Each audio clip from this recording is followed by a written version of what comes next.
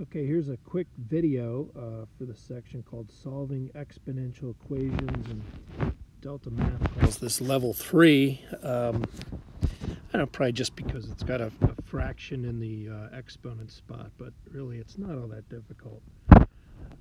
First thing you want to notice on the right side, you can't multiply the 10 and the 4 to get 40 because 4 is raised to that power and 10 isn't. So we got to get the 10 out of there. So since they're being multiplied on the right, we'll divide by 10 on both sides. And of course 17 divided by 10 is just 1.7. And you're left with 4 to this really ugly power, x over 8 minus 2, that's 8. And of course here you are, you have to get that exponent down. And the way we do is by logging both sides or natural log. I'll do the common log, but either one will do as long as you do it to both sides. And of course the whole point of that is that exponents come down and become coefficients. So on the left you have log of 1.7.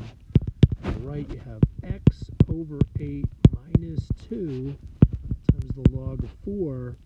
And you really have to be careful. That x over 8 minus 2, that's all grouped together.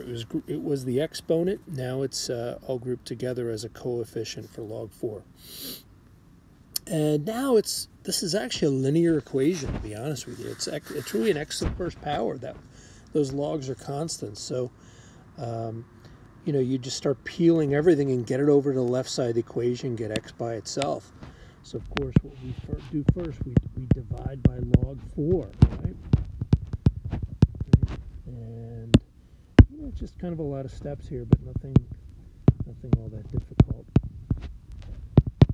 So we get log of 1.7 over log of 4. I guess if you're comfortable, you could get a decimal for that, but I'm going to just kind of hit the calculator once at the very end of the problem.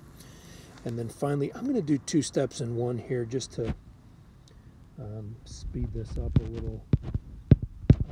What would I do to both sides? I would certainly add 2, and then I'd multiply by 8, right? That would be the step to get x by itself. So I'm going to add 2 first of all. So what are you going to have? You're going to have log of 1.7 over log of 4. I'm going to add 2 to that, and then you got to multiply the whole thing by 8. So that's your solution right there. Of course, on Delta Math, they're going to want you to put that into your graphing calculator. So it's 8 times all this. And if you put that all in your graphing calculator, it should give you 19.1.